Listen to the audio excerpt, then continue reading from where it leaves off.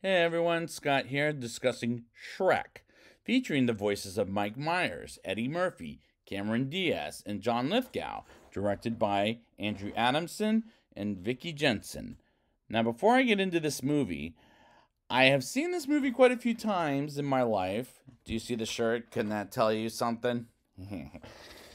And I am doing this series leading up to the new Puss in Boots movie, and we'll see how this series goes. It has its ups and downs, but I don't remember the series very well. I remember this first movie very well, but the other movies not so much. So let's see how this goes.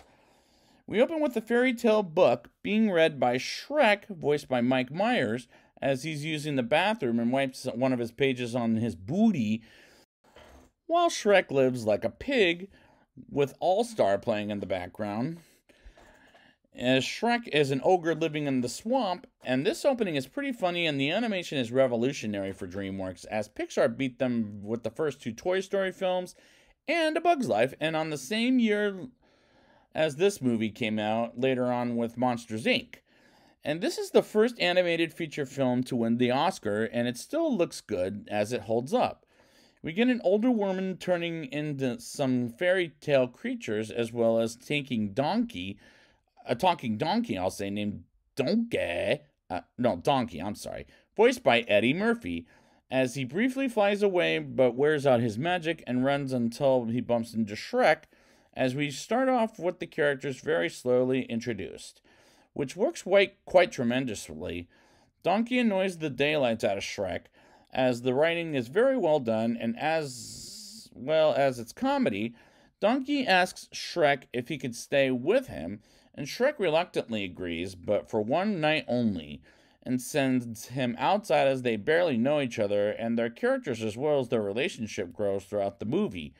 That very night, Shrek is having dinner with some donkey, or not with donkey, what am I talking about? With Donkey being outside, until some fairy tale creatures starting with the three blind mice, as well as Snow White and the seven dwarves, and the big bad wolf, either in or outside of his house, as they were sent by a little man named Lord Farquaad, voiced by John Lithgow, while he tortures a gingerbread man named Gingy. Shrek and Donkey go to Farquaad's palace called Duloc, which is an interesting name for a town, as Lord Farquaad gets the mirror on the wall, and he wants to be king, as he needs a princess to marry, and gets three choices, as one is Cinderella, two is Snow White, and three, where'd you go, is rescuing Princess Fiona, voiced by Cameron Diaz, from a fire-breathing dragon, and tries to tell him what happened, as the mirror tries to tell him what happens to her at nighttime. And I love these characters as they're very relatable. The next day, Shrek and Donkey arrive to Duloc and get an introduction song by a catchy music box, where they talk about the rules of Duloc and how much it's a perfect place. And Shrek and Donkey go to the stage, and Lord Farquaad wants to kill Shrek, and they have a wrestling match against Farquaad's guards. It wins the fight and decides to give the ogre the mission of rescuing Princess Fiona. And these scenes are a heck of a lot of fun, as this movie is fun from start to finish. Shrek tells Donkey about what ogres have, which are layers, as they're like onions, which is an interesting choice to compare ogres with onions, as they walk to the castle where they will find the princess, and this is a good story to tell about misery to happiness. They arrive at the castle and go through the bridge and enter the dragon's castle, while Shrek puts on some gear to save the princess, and Donkey looks for the stairs until he finds the dragon, as it throws Shrek to the castle where Fiona is at, and gets her out while the dragon is in love with Donkey and holds him for a while. And Shrek saves Donkey by the dragon having kissed Shrek in the booty, and runs out with Donkey and Fiona as they escape the castle, which was very thrilling in my opinion, as it's pretty funny. Fiona asks Shrek to take off his helmet while being demanding, and as he does reveal her as he's an ogre, and he picks up Fiona and takes her to Duloc as she figures out it will be the next day till she gets there, as she wants to set up camp and once again acts demanding about it. And he finds a cave as she hides a secret, which will be revealed later in the film, as Shrek wants to build a wall around his land, or swamp, let's say, because people hate ogres, as he feels better off alone, which I feel is pain. I feel bad for Shrek as he says that, so I get where he's coming from. Fiona wakes up the next day and sings to a bird to the point it can't breathe anymore, and decides to cook the bird's eggs, which was very funny, to the point I felt bad for the poor birdie.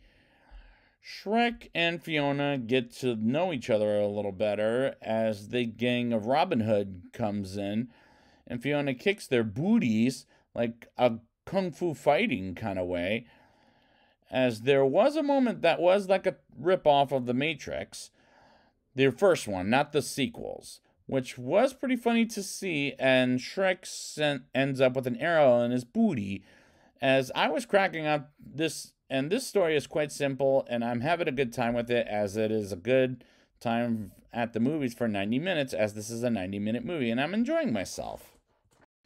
Shrek and Fiona have dinner together while they're camped by a cabin. As she sees the sunset, she goes inside the cabin while Shrek sits outside, and nighttime comes as Donkey finds out Fiona becomes an ogre at nighttime, which when I first saw the movie in theaters the first time, that twist I did not see coming, and it was a spell cast by a witch, and in order to get rid of the curse, she has to get true love's first kiss.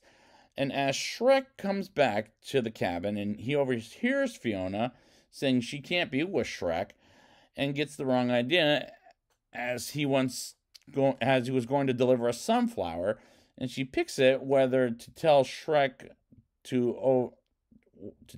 or not overnight. And the morning comes, and Shrek brings Lord Farquaad to Fiona as he's upset with her about what he heard, what she said last night, or the night before, I should rephrase, as she thinks he has no feelings, and goes off with Farquaad and Shrek ditches Donkey, and goes back to his swamp, as he's right back where it was, and they both don't feel too good about it, while Donkey falls in love with the dragon. And the songs are a good mix, as this is not an original soundtrack, sure, but it's fun for what it is. Donkey tries to talk with Shrek about how Fiona feels about him, and gets the dragon to fly them to the wedding. And as they come back to Duloc, the dragon terrorizes the guards, and Shrek and Donkey go inside to object Fiona and Farquaad's marriage, and barges in and explains he wants to marry her because he wants to be king. And Shrek confesses Fiona he's in love with her, as she shows him her curse, as she is an ogre, which explains a lot for him. And Shrek calls for the dragon, and the dragon eats Farquaad. And Shrek says to Fiona he loves her, as they kiss and break the curse, and she's an ogre for the rest of her life. And they get married in front of the fairy tale creatures. And the climax was a fun time for this movie, and a great way to start off an animated series that has its ups and downs, as well as a couple of spin-offs. I mean, I don't remember too much about them, but we'll see how this goes. As of now, it's time for the rating. I'll give this movie a 8.9 out of 10. The animation was revolutionary for its time, and I am glad this was the first animated feature film that won the Oscar for its first year. And it holds up, as I like these characters, as it starts off simple, and it's a simple story for 90 minutes. It has its humorous moments, as the script is smartly written, and the soundtrack is not original, sure, but it was fun for what it was, and it's a great start off to a series that has its ups and downs. And I go on as well as a couple of spin-offs.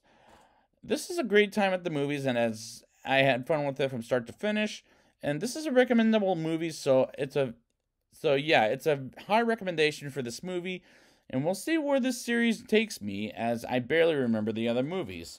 So I'd like to thank you guys for joining me, and next time I will be back with Shrek 2, and until then, The ogre and the princess live happily ever after.